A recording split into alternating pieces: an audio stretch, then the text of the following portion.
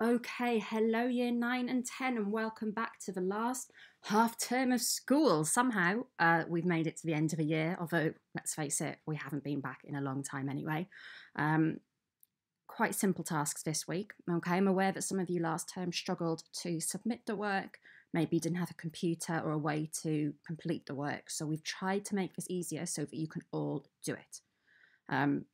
You can do these just on your phone if you want to. So, I thought I'd start by telling you about my theatre journey last year. As you know, I'm a bit of a cheapskate and I don't like to spend money, but I still am trying to go out and see theatre as my New Year's resolution. And this is connected to the task you're going to do today. So last year, I went to Wicked for the 4th time. I got those tickets for free.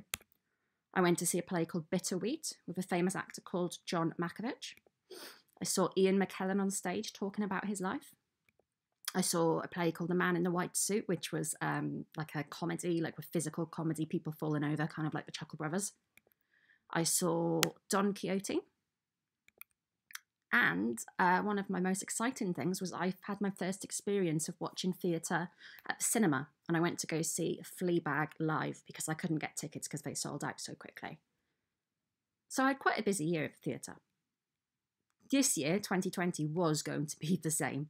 So up until the lockdown, I only made it to one play so far, and I watched Uncle Vanya, which is a Russian play, but it starred quite a few famous people from like The Hunger Games and Captain America. Post-lockdown, or well, the rest of the year, I was supposed to be seeing Hairspray with Michael Ball. I'd already paid for tickets. The Pillow Man with Aaron Taylor-Johnson. Most of you will know from Godzilla, possibly some other films. And most exciting was that I was going to see To Kill a Mockingbird, written by my favourite director and writer ever, and it was going to be starring some Hollywood stars. And that was supposed to be 2 weeks ago, and I'm absolutely gutted. But that's going to be rescheduled for next year. So that was my plan, and obviously things had to change quite quickly. And I just assumed that I was not going to get to see any theatre for the whole year. But I was wrong. This is just a snippet of what I've actually seen since March 23rd, 24th, when the lockdown officially started. So I've seen Six, which was a musical with music in the style of the Spice Girls, but about the 6 wives of Henry VIII. It sounds ridiculous, but it's really fun. I've seen the American version of Hairspray, which was live and included Ariana Grande, Jennifer Hudson, and some other famous people whose names I don't actually know. I watched a recording of Phantom of the Opera. Andrew Lloyd Webber put this online free for 3 days. So only 3 days could you go onto YouTube and watch this. And the most exciting was this week when I actually sent the link this to you on Show My Homework, but I watched the production of A Streetcar Named Desire, which is an incredibly famous play by Tennessee Williams. Some of you have probably heard about it. Some of you might even have had to read it for English. And this was online for 7 days only. And it was 2.5 hours long, and it was exactly what they showed in the theatre. And even though I was only watching it from my sofa on my TV, it was the best piece of theatre I've ever seen.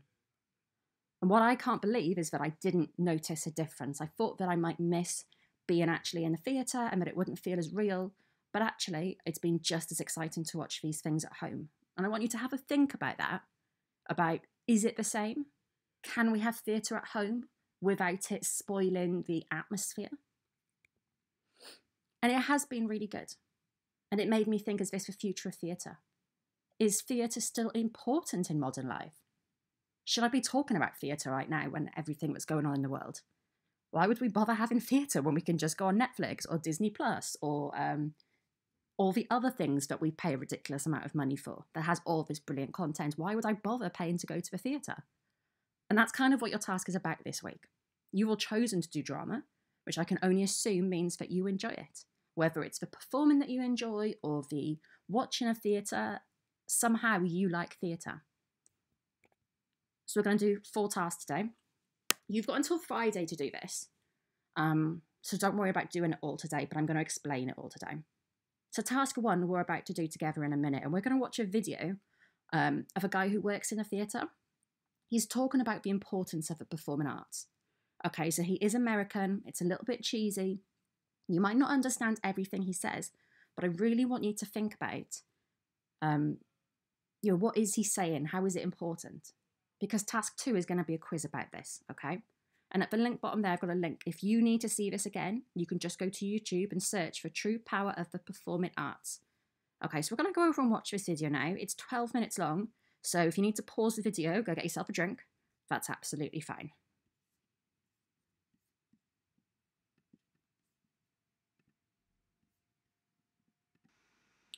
Wow, okay, that brought up a lot of ideas.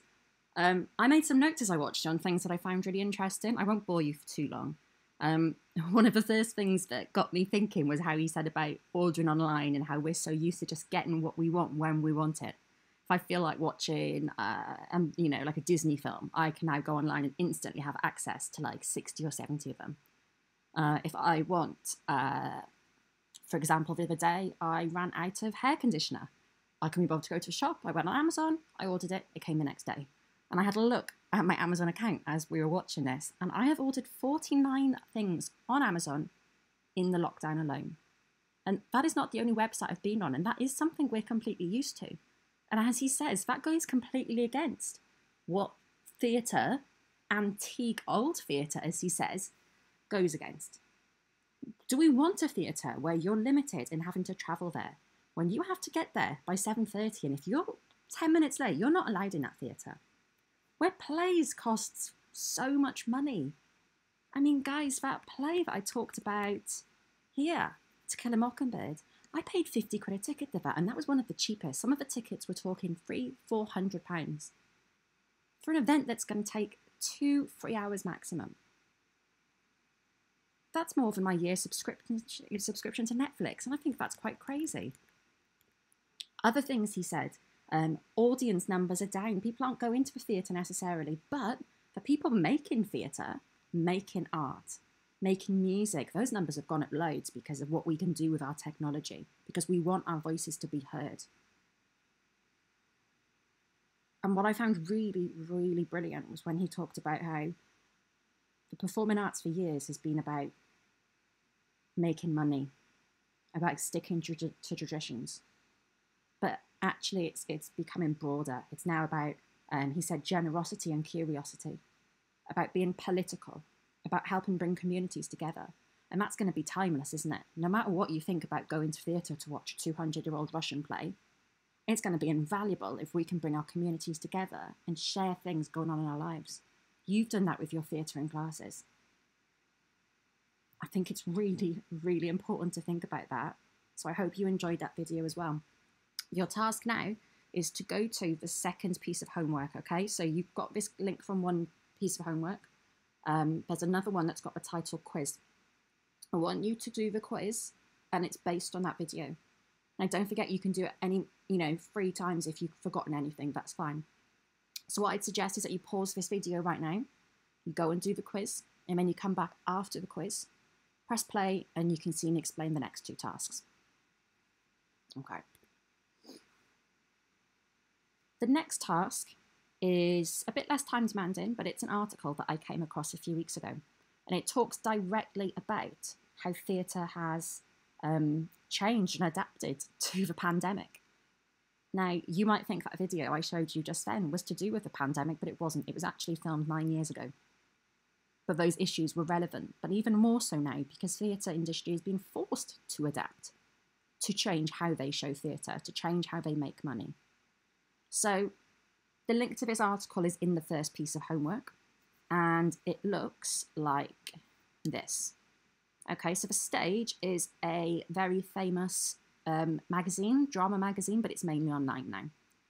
Okay, so there's an article here and it's titled Coronavirus, Online Theatre Audiences Booming During Lockdown. So they're saying just from the title that the amount of audiences is going up and up. Even more people are watching theatre from home. Okay, so I want you to read the article. I'm not going to read it for you. It's not actually a very long article. I've said 10 minutes, but you could probably read it quicker. And that's task 3, which leads you on to task 4. This is slightly different if you're in 9 or 10. If you're in year 9, you have to write 1 paragraph. If you're in year 10, I want 2 paragraphs. Only fair, given you've done an extra year of drama. And I want you to just write me 1 or 2 paragraphs answering the questions at the bottom.